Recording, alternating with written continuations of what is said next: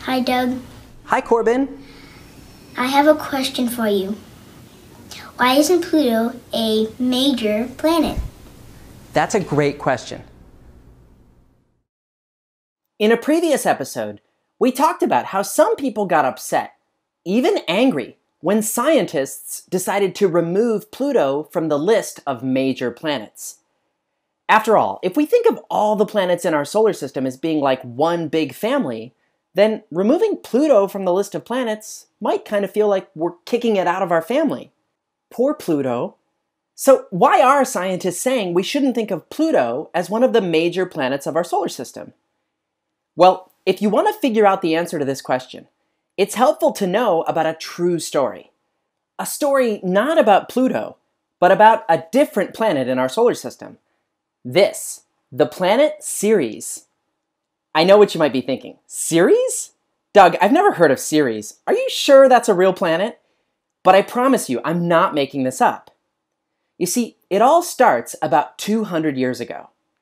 Back then, any child learning about the planets learned most of the same planets you learn about. In school, they all learned the names of Mercury, Venus, Earth, Mars, Jupiter, Saturn, Uranus. Until one day, in the year 1800, an astronomer, a scientist who studies space, was carefully looking through their telescope and discovered a new planet. It was a tiny little planet located in between the planets Mars and Jupiter. The whole world was pretty amazed. Wow, a new planet? That's exciting. It was decided to name this little planet Ceres. And so Ceres got added to the list of planets everyone learned. Mercury, Venus, Earth, Mars, Ceres, Jupiter, Saturn, and so on. Cool. But it gets better. Because you see, the very next year, a different astronomer found another new planet. This one was also located in between the planets Mars and Jupiter. Not too far from Ceres, actually. Wow. And it was also kind of little. It was decided to name this little planet Pallas. And so children in school learned the names of the planets: Mercury, Venus, Earth, Mars, Ceres, Pallas, Jupiter, Saturn, and so on. But wait, because just a few years later, that same astronomer found yet another small planet. And again, this one in between the planets Mars and Jupiter, not too far from our new friends Ceres and Pallas. It was decided to name this planet Vesta. Now, by this point, you can see, if you were learning the names of the planets, that's getting to be a pretty long list. And it kept getting harder and harder to learn because, guess what? Just a few years later, another little planet was discovered. And another. Then another. Soon, there were thousands of these little planets being found between Mars and Jupiter. Astronomers realized that with all of these little tiny planets that kept getting discovered, they were dealing with something new, something unusual. Do you know what all these little tiny planets are? Now would be a good time to pause the video and discuss. Okay, you ready? Well, all of these tiny little planets found between the planets of Mars and Jupiter got their own special name. Maybe you've heard of them before. Asteroids. We know today that asteroids are basically giant rocks floating around in space. They are similar to planets in some ways, but they're also much smaller than the other planets, and there's so many of them.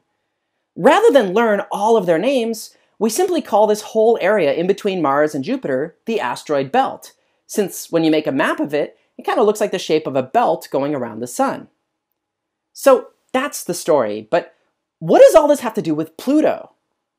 Well, you see, many years later, when Pluto was first discovered, it was the farthest planet we'd ever discovered, way, way out at the very far end of the solar system.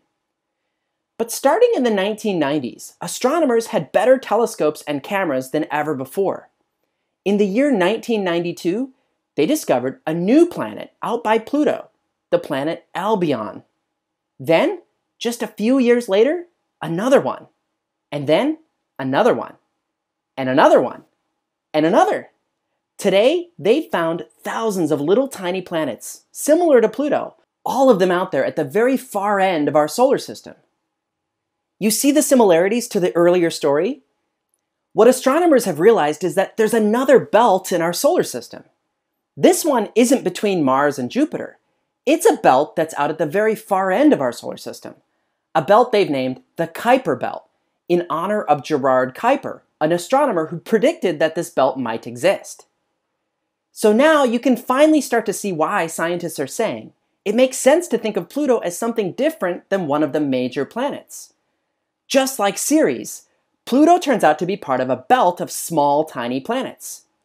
When you think of our family of planets, it's still okay if you include Pluto. It is still a planet, but just keep in mind that our family picture no longer looks like this, but more like this. That's all for this week's question. Thanks, Corbin, for asking it. Now, for the next episode, I reached into my question jar and picked out 3 questions submitted to me that I'm thinking about answering next. When this video is done playing, you'll get to vote on one. You can choose from: how is toothpaste made? Why do scabs sometimes leave scars? Or, what causes the northern lights? So submit your vote when the video is over. I want to hear from all of you watching. There are mysteries all around us. Stay curious, and see you next week.